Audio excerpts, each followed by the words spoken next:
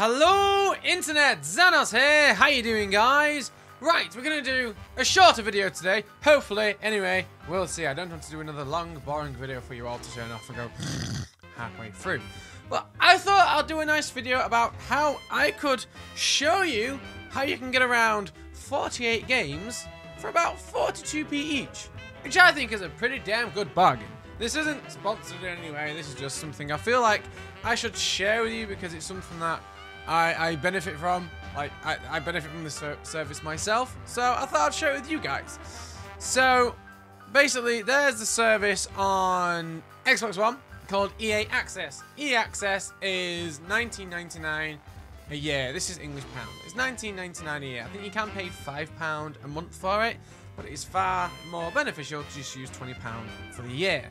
Now, when I originally got EA Access, be honest, I mainly got it for the Mass Effect Andromeda 10-hour free trial. So I've still got it for the year. I've got about 9 months left on it now. And I noticed an announcement on Appy Gamer, an app I use for gaming news, which is really cool, which told me that Battlefield 1 and Titanfall 2 are both coming to EA Access, which is friggin' incredible. I'm now going to be thinking about how much money do you actually save on EA Access, and is it actually worth it? So I've picked out 10 games from EA Access that I am most likely to play, some that I do play, some that I don't yet play but want to. And what I've done is I've taken these 10 games and I've got 4 different prices. 3 prices are from 3 of the UK's main game retailers, which is Granger Games, Game and CEX. The 4th one is actually from the Xbox One Live Marketplace, but we'll do that in a separate comparison because when you average out the price, including the Xbox One, it makes the price absolutely skyrocket because the Xbox One Marketplace is bloody expensive. So first of all, let's look at the biggest one I'm excited to get again, which is Titanfall 2. If you look at Titanfall 2 on its own from the 3 different stores in the UK, the average there is 20 quid or $19.99 across all 3 stores. So, if you were thinking about buying Titanfall 2 and you don't yet have it and you're thinking of going and buying it, I strongly recommend to you, don't buy it. Instead, buy EA Access for the same price. Because included in that, you'll get games like Battlefield 1, Titanfall 2, Battlefront, including all the DLC, FIFA, it's around 48 to 50 games. And they work out about 42p each. But anyway, let's look at the 10 games that I've picked for this list. The 10 games are Battlefield 1, Titanfall 2, Battlefront, FIFA 17, Mass Effect 1, 2 and 3, NFL 17, Need for Speed and Need for Speed Rivals.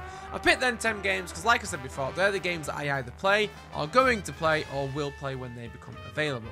Average for each game of around £12.80, with a total price for all 10 of £128.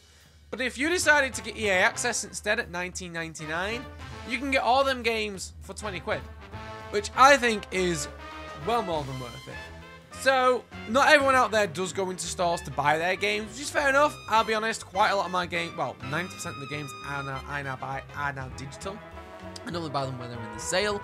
But if we just look at the Xbox One Live Marketplace, that's a total price of £291.90, which is an average per game of £29.19, which is friggin' expensive. So if you want to work out an average, if you also include the free stores and the Xbox One Live Marketplace, the average for the games becomes £16.80. But still, if you buy EA Access for 20 quid, you can get, as I say, over 48 games for about 42p each. And I think it's well worth it. This video is more of like a PSA, a public service announcement. And I'm sure a lot of you do already may have EA Access. And if you don't have it, it is something that you should definitely look into if you want a massive chunk of games to play. Now, Battlefield 1, obviously, it doesn't include any Season Pass content, but you can't really complain. You can get Battlefield 1 and 49 other games for £20, and then you could buy the Season Pass if you wanted to. Battlefront now includes all the DLC, which is fantastic, because I think the Battlefront deluxe version with the Season Pass on Xbox Live is about £25, which is decent, but spend £5 less, you'll get it anyway with 49 other games. That's the main thing here. Search for EA Access online and search for the games available in the library. If there's any games in there that you are currently after, I think it is seriously worth seeing how much it's going to cost And if it's cheaper or maybe a couple of pounds more, it is so worth buying the EA Access. It lasts for a year and you physically download the games to your console, which is even better. And if you wanted to buy any of the games outright so you own them for life, you do get a nice little discount from EA Access. If you don't already have it, I think it is massively worth considering EA Access. So there you go. Public service announcement done. So anyway, coming up shortly there'll be a video over this way, and then in a few seconds there'll be another video over there. You can click above here to subscribe if you haven't already subscribed. Please think about liking and sharing this video and let me know if you enjoyed the content or not. And as always, I was Xanos, and I'll see you later, guys.